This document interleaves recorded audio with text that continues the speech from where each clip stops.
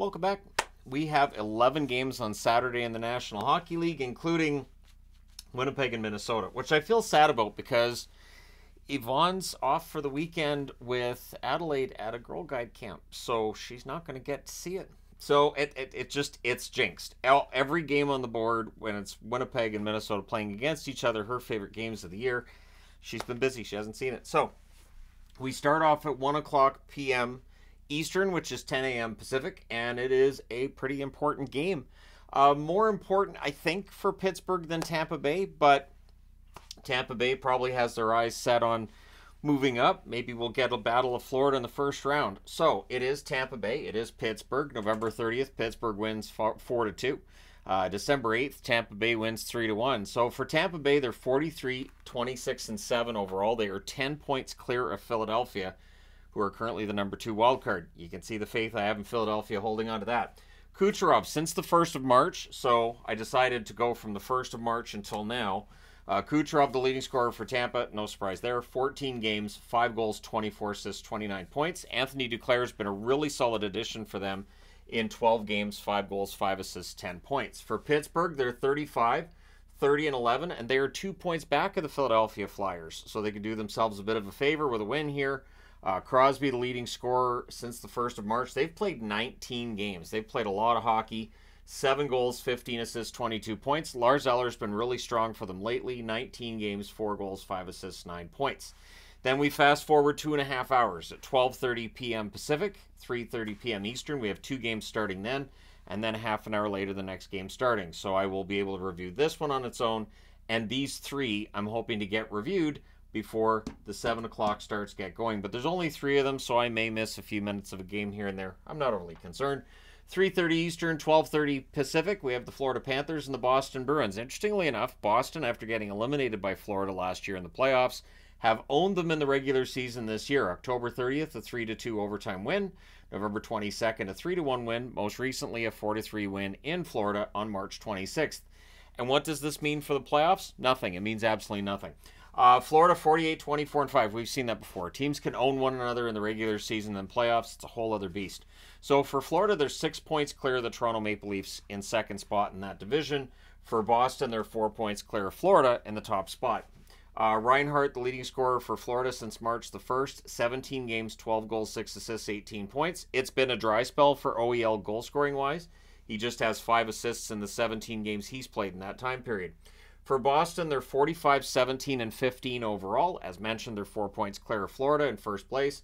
Pastrnak, their leading scorer over this time from March the 1st until now, because of course he has 16 games, 9 goals, 10 assists, 19 points. Fredericks hit a bit of a rough patch. 16 games, just 2 goals, 2 assists, 4 points for him.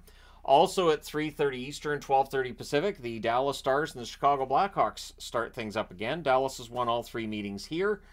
No reason to think they won't win this one, but we'll see. December 29th, a 5-4 overtime win for Dallas. December 31st, an 8-1 win for Dallas. January 13th, a 3-1 win for Dallas.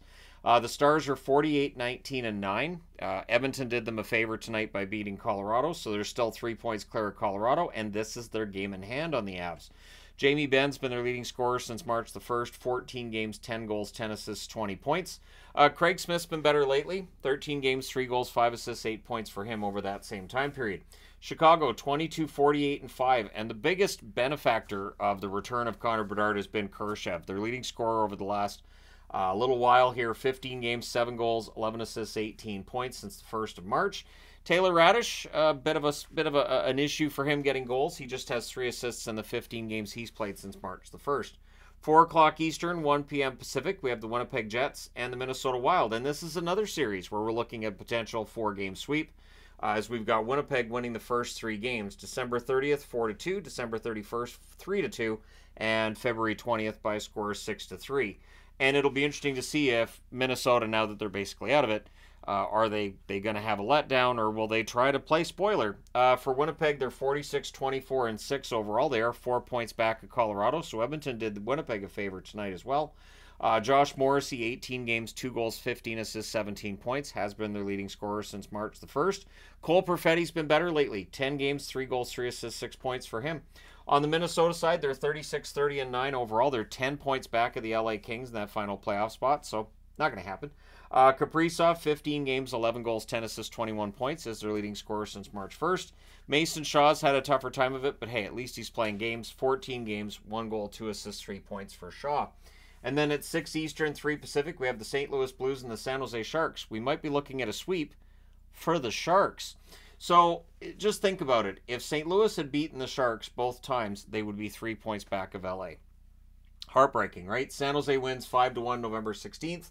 March 30th, they won 4-0. So now San Jose's at home. We'll see what happens. St. Louis is 40, 32, and 4 overall. They're 7 points back of LA in that final playoff spot. Brandon Saad, their leading scorer since March 1st. 17 games, 9 goals, 5 assists, 14 points. Been a tougher time for Thomas. 17 games, 3 goals, 4 assists, 7 points. Tougher time for Thomas. Have no problem spitting that out. San Jose 17, 50, and 8 overall. Granlund 17 games, 5 goals, 12 assists, 17 points for him. He is their leading scorer since March the 1st. Kalen Addison, a bit of a tough time for Addison. 3 assists in 17 games and a minus 13. Somewhere Dean Evason's going damn straight. 7 Eastern, 4 Pacific. We have 3 games starting then, beginning with Philadelphia and Columbus. Philadelphia's won 2 of the first 3. October 12th by a score of 4-2, November 19th by a score of 5-2, and most recently on January 4th, it was a 3-2 shootout victory for Columbus. Philadelphia doing their best to miss the playoffs. They're 36, 30, and 11 overall. Tippett, their leading scorer since March the 1st. 17 games, 7 goals, 8 assists, 15 points. Noah Cates, 16 games, 2 goals, an assist for 3 points over that same time. For Columbus, 25, 39, and 12 overall. Zach Werenski's been their leading scorer since the 1st of March. 17 games, 3 goals, 12 assists, 15 points. Werenski's pretty darn good. Voronkov had a goal in their last game. We'll see if he can pick up another one. He has 17 games, 2 goals, 1 assist, 3 points. He still has a shot at 20 goals this year. 7 Eastern, 4 Pacific start between Montreal and Toronto. Toronto can get the season sweep if they win this one. 6-5 shootout victory on October 11th and a 3-2 win on March the 9th. So they've both been close, but Toronto's won both. The Leafs are 43, 23, and 9 overall. They're only 2 points clear of Tampa Bay. By the time they get their game started, they'll know if they're tied with Tampa Bay. Matthews, their leading scorer since the 1st of March. 16 games, 10 goals, 11 assists, 21 points. Robertson is a goal scorer. 10 games, 4 goals, 1 assist, 5 points. If Toronto ever decides they want to trade Robertson, I think Dallas would enjoy putting those two together. For Montreal, they're 29, 34, and 12, and I'm not trying to suggest that they will trade him. Just if they wanted to, sure, Dallas will take him. So, for Montreal, they're 29, 34, and 12 record. I saw a comment asking how can they be mathematically eliminated when there's enough points for them to catch up, because teams that they're chasing are going to play against each other. It's guaranteed they're not going to make it. Suzuki, their leading scorer since the 1st of March, 15 games, 8 goals, 5 assists, 13 points. Armia's been very good lately. 15 games, 6 goals, 1 assist, 7 points. Finishing the season strong can be important for a player trying to keep their job next season. 7 Eastern, 4 Pacific start between New Jersey and the Ottawa Senators as well. They've split the first 2 meetings. December 29th was a score of 6-2 for New Jersey. March 23rd, a 5-2 win for Ottawa. New Jersey's 36, 36, and 4. They're 7 points back of Philadelphia, but they have never met a bullet they can't put in their foot as well. Meyer, 17 games, 4 goals, 8 assists, 22 points to lead them in scoring since March the 1st. Dawson Mercer has had a tough year offensively. 17 games, 3 goals, 1 assist, 4 points. The talent's still there. I think he bounces back next year. And there are some guys in New Jersey who should be able to bounce back next year. Ottawa's 33, 38, and 4. Brady Tkachuk's their leading scorer since the 1st of March. It'd be remarkable if Matthew Tkachuk was their leading scorer. 17 games, 7 goals, 9 assists, 16 points for Brady. Giroux has had a tough time, honestly. Scoring-wise, 18 games, 2 goals, 6 assists, 8 points since the 1st of March. And so I'm wondering, is this where we see Giroux's point total start to slide off a bit? Because that happens. Players reach age 35 around that area, and scoring suddenly becomes a problem.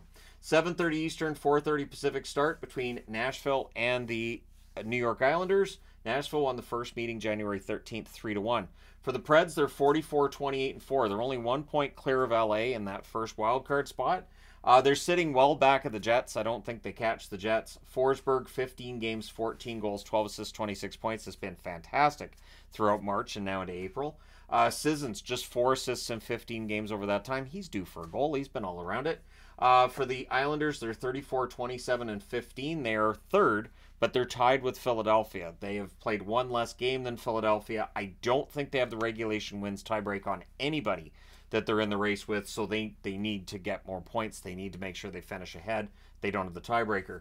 Horvat, their leading scorer since March 1st, 17 games, 9 goals, 7 assists for 16 points for him. Cizikas, in those same 17 games, 1 goal, 5 assists, 6 points, but prominent in their last game. We'll see if he gets one here. And then at 10 Eastern, 7 Pacific. So there's a 2.5-hour separation between this start time and this start time. Honestly, this is one of the easiest Saturdays I've had. My wife's not here, so Saturday night where I'd probably be done relatively early and I could hang out with her, and here we are. So the Oilers and the Flames, the Battle of Alberta. This should be fun. The Oilers have won 2 of the first 3, so they're trying to win the season series. October 29th in the Heritage Classic, they won 5-2. January 20th, they won 3-1. February 24th, Calgary won 6-3. Will they win the Heritage, or will they wear the Heritage Classics jerseys again? I think they have in every matchup they've had. I don't see any reason why they wouldn't. The Oilers 46-24-5 overall. They're 5 points clear of Vegas because Vegas lost tonight against Arizona. McDavid, their leading scorer since March the 1st, 18 games, 9 goals, 25 assists, 34 points. So that three-way race for the Art Ross. I mean, Kucherov's going to win it, but at least it's going to be close. At least I think Kucherov wins it. Ekholm, 17 games since March 1st, 6 goals, 12 assists, 18 points. He's nearing career highs. So for Ekholm, it's been a remarkable season for him. Calgary 34-36-5 overall. Sharangovich, their leading scorer since March 1st. 16 games, 8 goals, 7 assists, 15 points for Sharangovich.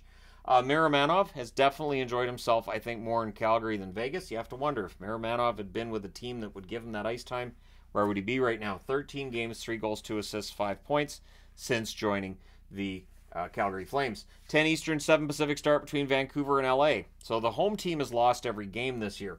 February 29th, LA wins 5-1 in Vancouver. March the 5th, Vancouver wins in LA 2-1 in overtime.